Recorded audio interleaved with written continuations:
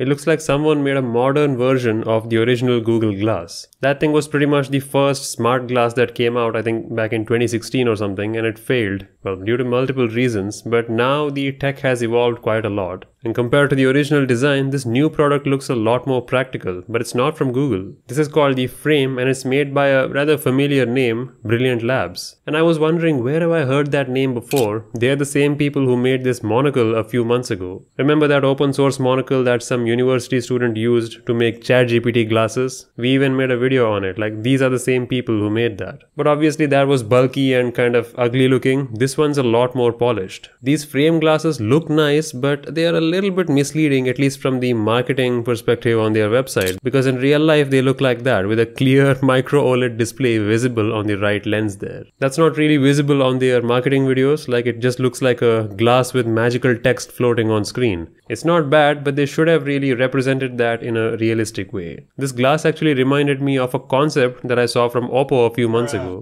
It does a lot of the same things. It looks minimal, it has AI functionality built in, like it works with ChatGPT, Perplexity, etc. It has a camera and it recognizes voice commands, you know the drill by now. But it doesn't have speakers, so it can't read out the answers. You can't receive calls and stuff. It's just to, I guess, talk to it and get answers on your screen in front of your eyes. And best part is, again, since it's made by Brilliant Labs, it's completely open source, so you can build whatever you wish using this. The design looks super friendly and it even comes with this funny looking charger which they call as Mr. Power. You just clip that thing and plug in the USB-C cable, that's how they charge. Apparently they only weigh 40 grams, so that's super lightweight. And the price seems okay, around 350 USD. It's not cheap, but not super expensive either. It's great for like tinkerers and builders who like to, experiment with hardware and build their own stuff. This has a lot of useful sensors that they may need, so you just have to use their Git repository and build something with it. I mean, the applications will pretty much be the same, like some sort of data which is showing on your eyes. I mean, they are calling it the eyewear of the AI era or something. Sure, I guess. As long as it doesn't show me ads every 5 seconds, I'm good with it. The only reason why I'm highlighting this is because it's open source. It's not made by one single for-profit company that only allows its apps. But anyway, check out brilliant.xyz. That's their website.